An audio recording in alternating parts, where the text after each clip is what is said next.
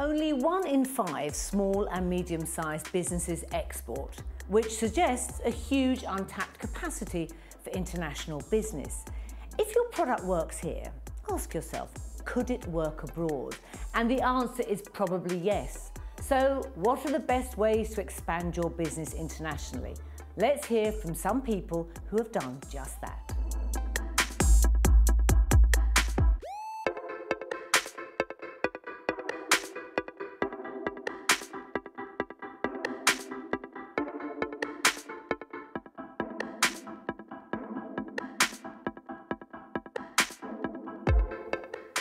Will, you're CEO of Brompton Bikes. You're now manufacturing, what is it, 45,000 bikes a year, and you're the UK's largest bike manufacturer, selling to 45 countries. Pretty impressive. What's been the key to your success, or the expansion over the last 15 years, would you say? So, in the early days, we weren't even thinking about export. We were just obsessed with making a great product that people might want to use.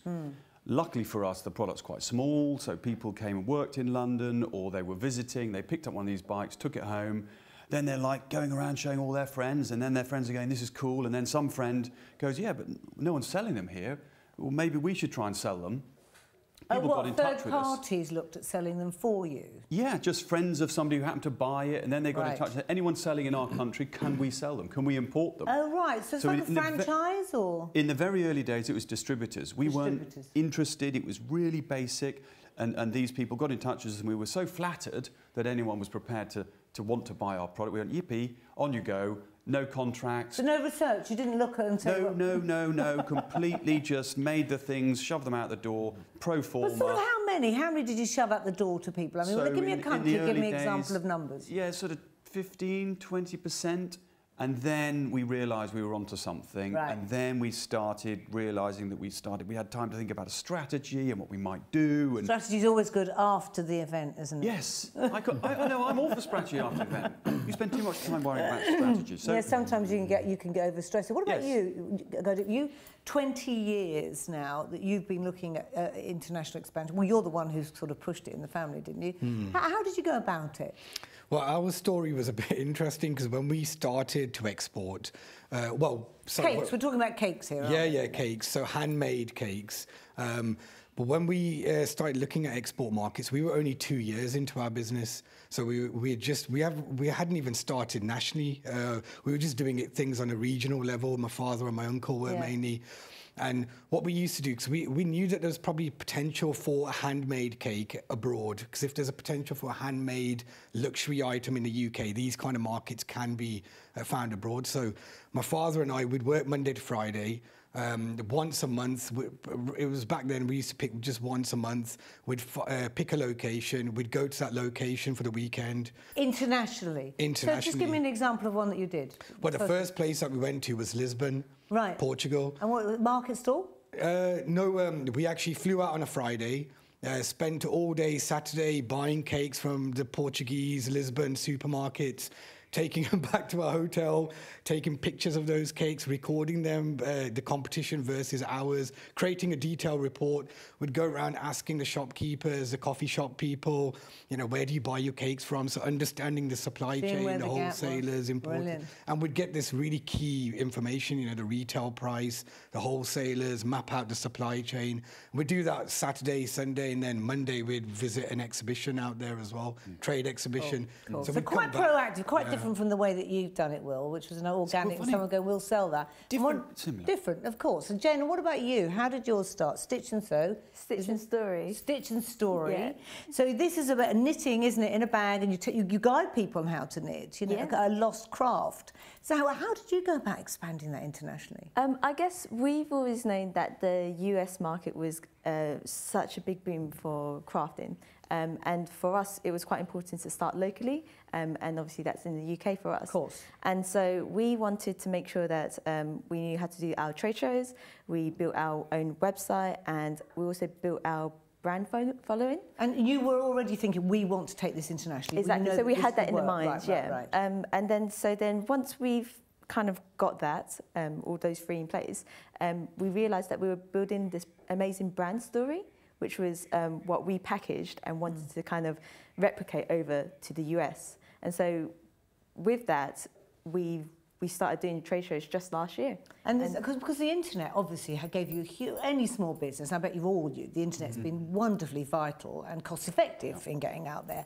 But how did you connect globally? Was it trade shows? How did you connect with the potential buyers, like the big retailers? It would be our strong social media presence, right, and also doing trade shows as well. Right. So it's the pairing, and again, like you're tying in the whole brand story, and then they start understanding what your brand is, and then thinking more about it. So and that's how you connect with them.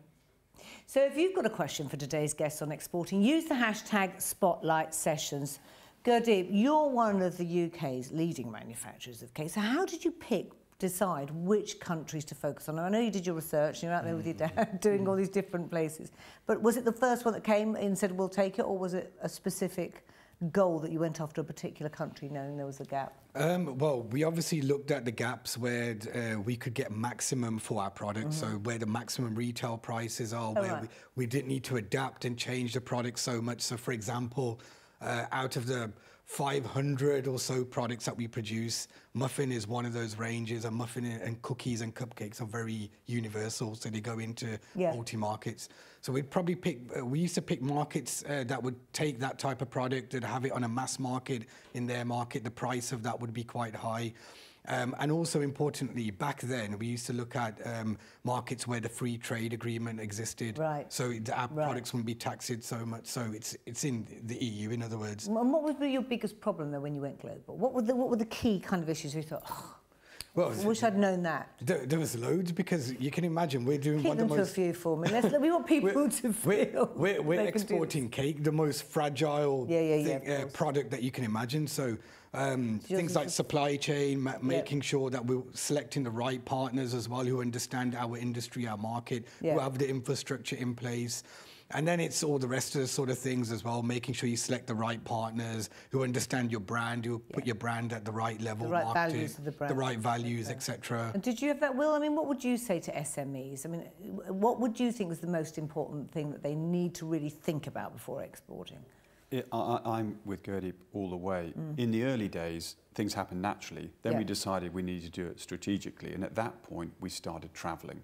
And I really would caution against people over-strategizing, doing tons of research, worrying about import this, and get out there, visit people, find out when there's a trade show, meet people. And you culturally feel, don't you, the energy of a place when you actually physically go there. And you may quickly find out that actually your assumption was wrong. And this is a complete not for you, in which case very quickly don't waste any more time. Or you'll go back and think, oh, this is great, it's got loads of potential. Then you start doing your research, and then you can get the help from all sorts of organisations, from UKTI, embassies, banks. Start doing your research. And for us, in the early days, it was about taking our time to find people who didn't promise the earth, but cared, and we meant something to them. And they weren't some massive distributor, and we were the latest fad.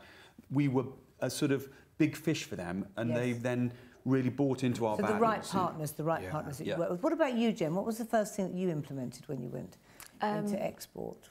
We probably implemented just doing the trade shows. I think that was the strategy first. And how did you know to pick who were the right partners that were buying your product? Or it would be because yours is about very much image as well, isn't it? This craft, and it's a cool brand. Yeah, it's about how it's fitting into the shop floor and who is the audience, and doing that research, and also it's building that relationship with the buyer as well, and trusting them that they will carry that brand. I mean, we've got a really high-profile client in US right now, and they believe in us, and that's all that you need in a sense. And whether your product is, they will carry your product basically because they believed in the founders in a way. Yeah, and do you think we're bullish enough? I mean, when we go internationally with our products, do you think we are bullish enough when we go out there? Because often one feels, oh, I'm really happy that you're buying my product. Yeah. But, are we bullish enough? Because I find the Americans are really bullish. I find that British, the way that we are as British people, we're very modest and very calm. And but when you go to the American market, and they are just another level. and it's a really great energy, I think, and you just bounce off with it, and then you just come back to the UK and you're just like, you know what, I'm just going to bring that energy back, and it helps you grow and develop as a person as well. Yeah, and Gurdeep, your product, did you have to change or tweak it, you know, to go into an international market? I mean, you know, did you have to Englishify it or Britishify it? Is that the right words? I don't know, but you know what I mean. Yeah. Did you have to make it to sell more? Did you have to change it, packaging, anything? Yeah, of course. I mean, what? But you wouldn't. You say you, of course, but you wouldn't on Brompton bikes. But funny enough, we did too. Oh, did you? And we did too, as well. Oh. Because with our product, in Europe, the bike is a tool. People use it to get around. They're covered in mud, they're covered in dirt, and they just whack them here and they use them every day. And that's what they were designed for. And when we first went to Japan, we turned up and they looked like they clearly didn't like them because there wasn't a spot of dirt on them. They were all polished. They looked like they were brand new. And they weren't using them as a mode of transport at all. They were using them a completely different way. It was used only at the weekends. It was for showing off to your friends. And then they dingle-dangled little toys and teddy bears on them. And then they'd go off and have a meal and take lots of photographs. So big cultural differences that you had to understand. So then we've developed the product to have more personalisation, and it's evolved. And Gurdeep, yours, what were your tips then on appealing to a different consumer base? We had to obviously design, because we personalise our cakes anyway, so we can personalise the cakes, flavour, the packaging. But what we had to do... Per country? Per country. So Scandinavia, they have all kinds of strange tastes that we had to make for those guys. No I won't go offence to the into it. No. But what we had to do generally, because we had so much competition, because cake is cake as well, you know, there's local producers, we had to come up with really innovative brands that speak, you know, say the British brand. So we came up with brands like the English Cake Company, where we created our own retail concept to go directly to the consumers, educate the consumers. Right. And just like how Will was saying as well, people would take our cake, the English Cake Company, and they'd show it off, you know, as a special treat to say, wow, handmade in England, it says it all on there. And gifting and so forth, take it around to people. And what about that? What about the Union Jack? Because I've read somewhere that, you know, increases sales by just having that. Do you use it on your packaging? Do you use it on your packaging? Any of you use it on? Definitely. British, we say made in London. So you say made in London, so that's interesting. Yeah. For crafting. But what about the Union Jack? Can you use it anywhere? Can you just stick it on? We have a teeny weeny Union Jack on our bike. And funny enough, we had some fake ones being made in Taiwan. They had an enormous Union Jack all over their bike, and theirs was the fake. But for us, we're very proud to be British. We made in London. But if you sort of overplay it, to me, you've got to compete with anyone in the world. If your product isn't better value than anyone made anywhere, then and you start thinking, well, the only reason you're paying a premium is because it's British. The consumer you're won't not buy going to survive. No. And talking about that, you know, when you're working internationally and you've got people working for you, how do you ensure that the cultural values of your business, I mean, you said the one that's the rip-off by the big Union Jack on it, but how do you manage that? Because that's really important that you get like-minded people and partners. So we've now got offices, about 8 offices around the world. I mean, we say office, it sounds grand. It's 2 people in some tiny little, you know, still an office, place. Will. Let's talk big here. Let's take a tip from the Americans. It's an office. It's an office. But we tend to start by sending our own staff out there. So we will take staff who've been with us for 5 or 7 years and say, listen, do you want to do something wild and go and live in Hong Kong or move out to New York? So you're taking your DNA and stuffing it into a new territory. And then we do lots of events and we fly people. Richard's just been over. We're really keen on flying them to us and flying over to them and, you know, drinking beer, having a laugh and remembering. Really connecting. You've got to spend time. So where do you think of the new exciting markets? You talked to me about, you were telling me about, was it Libya that you went into? No, it was a really huge market suddenly, wasn't it, for you? Well, it was actually Malta. We were the market leaders at one point in Malta. We had the whole market share there. We had products and brands. Did they not bake cakes at all in Malta? Well, they're reliant on it, imports, especially when it comes down to branded cakes like the Chelsea Bakery, English Cake Company, our brands.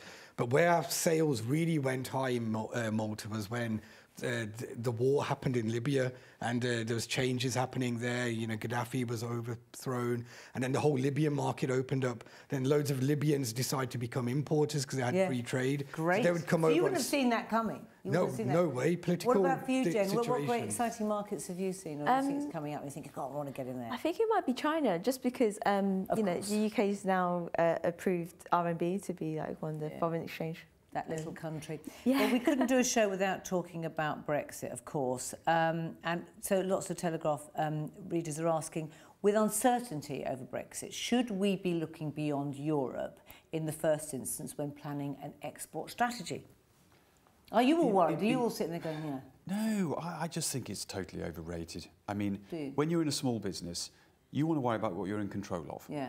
So we've just developed an electric bike. We've opened a shop in Greenwich Village in Manhattan. We're just restructuring our offices in China. That's something we're in control of. Some Brexit thing with a load of politicians, let them worry about it. We're not in control. Suddenly, it's a 10% WTO. Who gives a stuff that the exchange rate has dropped 15%? And a teeny-weeny bit of paperwork, we're doing paperwork all over the world. Yeah. So you think it's just going to be a bit more paperwork, yeah? A little bit more paperwork, but that Europe is so easy. It's on our doorstep. You can hop on a train, definitely pile in there. Don't start being over-ambitious and going into, as we spoke, you know... Straight into China or America. So what about you, Gurdeep? You worried about it? Or do you think there's issues that people should be worried about? No, I mean, because we've actually expanded. We've built a brand new factory. Because of Brexit, traditionally there was a lot of imported cake confectionery coming in from the EU. And now we've taken that market share organically. So a lot of the supermarkets, coffee shops, we're dealing with them more. OK, a recent report on the Telegraph from the Federation of Small Businesses found that 29% of companies expected to export less after Brexit. Do you think that, guys? No. No, absolutely not. Oh, good. Yeah. That fills me with such joy. That really does. Thank you. Jen, thank you for joining us today, because Will and Gurdeep are going to stay with me, and we're going to continue the conversation with David Salter, who is Head of Funded Trade Finance at NatWest. And don't forget, you can find plenty more advice, insight and information on exporting on the NatWest Business Hub. Thank you. Soon to arrive on that very hub is the story of Halto, an import and export company set up by two sisters, Lerin and Lucy, with a very big idea for a very little product. Halto came about by complete accident. My sister was going away on holiday, she really wanted to wear a halter neck bikini, and they are notoriously uncomfortable. I ended up fashioning myself something out of a bit of old neoprene and a shoe sole. Took it on holiday and it worked brilliantly. We manufacture the product overseas, but everything else happens across the dining room table once the kids have gone to bed. The product is made in Hong Kong, it's manufactured out there and packaged, so we get the complete product delivered to the UK. The business has grown phenomenally. We've sold over 15,000 units to over 40 countries. Working with my sister has been brilliant. We never thought that we could work together, but we've got such complementary skill sets, and we've worked really well. We've really enjoyed it. I love that little product idea. David, you're the Head of Funded Trade Finance at NatWest and have most SMEs, I suppose, coming to you. But what's the most frequently asked question when it comes to exporting from SMEs? I think, to be honest with you, we talk to our customers a lot about exporting, and I think the things that they fear most about exporting over the last few years tends to be the same things, the same sort of 3 or 4 things. It firstly starts with, you know, am I going to get paid? How can I ensure I get paid when I'm working with someone I don't know? How do I operate in markets that I've not done before, I don't understand? And also just a general lack of knowledge about international trade. But I have to say, Mary, that there's never been a better time at the moment to start exporting, because there is an absolute abundance of advice, of help and support out there on the government website. Exporting is great, the Institute of Exports website, and also go along to your bank, because many of our local managers are really sort of up on the subject too. OK, lots of questions coming in on this from SMEs. I mean, the number one is, what should I worry about? I think, to be honest... Or what should be my first concerns, you know, really think about? Yeah, I think it's the getting paid thing, to be honest with you. But I think, you know, it's also researching the right market. You know, there's 2 ways to get into exporting. You know, we've heard a few different stories so far today. One is a more proactive way. You kind of sit back and think, well, what market should I be in? But the vast majority of businesses, that doesn't happen. You know, or as these guys do, get out there. Absolutely. I mean, researching the market is getting out there it is, isn't it? It is. And it doesn't have to be costly, does it? No. No. We have a Little bit weird of thing. Airbnb or bed and breakfast. We have a weird thing where people are happy to go to Mexico for their holidays, but they can't export to France. Yeah, that's intimidating. And it's like, no, just get on and get going. But there is no substitute, as you said earlier, Will, for getting out there, living and breathing, seeing the customers you're going to be exporting to, really understanding the culture. And there are trade shows for tiddlywinks, cakes, bicycles. You know, there are trade shows everywhere. It's there. What you're saying is the information is there. Absolutely, it's there. Huge amount of it. And is there any countries that you don't feel it's worth exporting to? Either of you? So we had to do a sort of a toss-up between China and India. Two great opportunities. Which one do we go for? Lots of thinking, well, maybe we should go for India, cultural heritage, language, much better. But in the end, we went to China because of infrastructure. You know, in India, you're going to be going through potholes and dodging cows.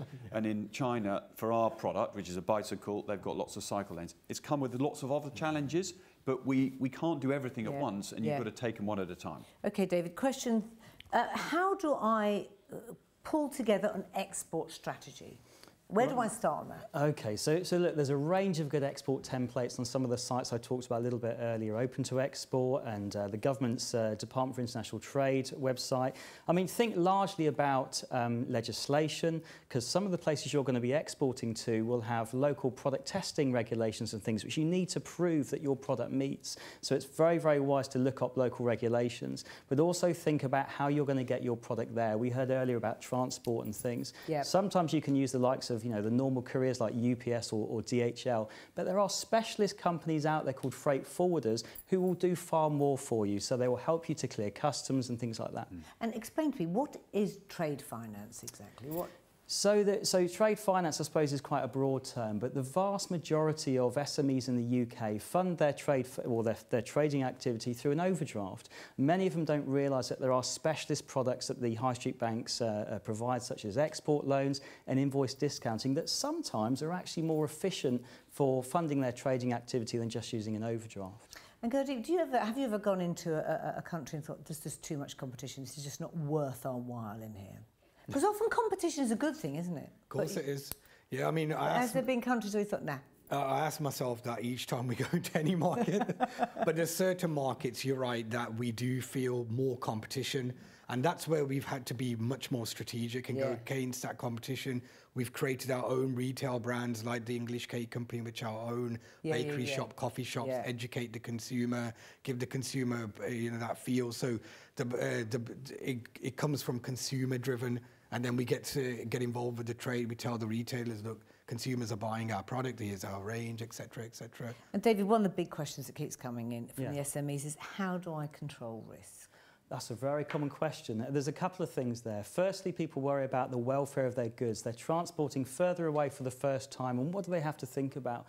One of the things I would say, it sounds a bit technical, but definitely worth looking up, is the term Incoterms. It stands for... Incoterms? Incoterms. INCO? That's right. It stands for International Commercial Terms. It's really worth knowing, because basically there are 11 of these Incoterms, and what they define is who's going to pay for the insurance while the goods are in transit and who pays for the transport. So it's wise, obviously, if your goods go astray in transit, it's worth knowing who's obviously responsible for that. So that's the first thing. Second thing, as we said earlier, one of the biggest worries of SMEs when exporting is payment, getting paid. And therefore, definitely worth asking your bank, go to them and ask about ways to mitigate that risk. Because there are a lot of people out there that don't realise that banks have products such as letters of credit and documentary collections, which sound complex, but all they're there to do is to ensure you get paid. So those are ways of guaranteeing that you get paid? Certainly minimising a lot of the risk. Because the thing is, when you first start exporting, for a lot of customers, they kind of feel like they should export in the same way as they sell in the UK, which is fine. But the vast majority of people who export when they first start, they effectively send their goods abroad and they hope they get paid. And of course, in the vast majority of cases, I'm sure they do, but sometimes it's better to think, are there tools out there that the banks can offer to help? OK, a Telegraph reader asked, my company still has plenty of scope for domestic expansion. At what point should I consider overseas? You were quite early on your expansion overseas, weren't you? And I guess Jen was. You were relatively early. What do you think, guys? So for us, we had a situation where we had a 16-week lead time for our bikes in the UK. So we couldn't supply demand in the UK, but we started developing export because we knew that the incubation period for our product is quite long. It takes 2 or 3 years for it to get going. And we knew that in 2 or 3 years, because we were investing in our production capability, we wouldn't have enough customers. So we started developing the export markets quite a long time before we needed them, to give them time to nurture and develop, so that then in 3 years the export kicked off and we had those sales to support the growth. So you've got to look forward a bit. And David, we're not just talking product here as well, we talk services as well. I mean, there's a lot of incredible services that come out of this country that can be exported. Talk to me about that. Absolutely. So banks are well equipped, and all the professional organisations that help businesses in this country are well equipped to help people to export expertise and services. I think we are still the 9th, it's weird, isn't it, the 9th biggest manufacturing economy in the world, but our biggest industry is the service industry. And do you know what? If you're exporting service instead of exporting products, a lot of the same things apply. Certainly the products at the bank, we can finance that kind of activity, and also, you know, the same kind of risks apply there. So the same advice. Interesting stat. Now, if you want to know more about exporting, there's loads of information, tips and insights available on the NatWest Business Hub, where you can also see other spotlight sessions on subjects such as cybersecurity and marketing. Thank you all for joining me today. That was really interesting. And next time we're going to be talking cash flow and managing late payments.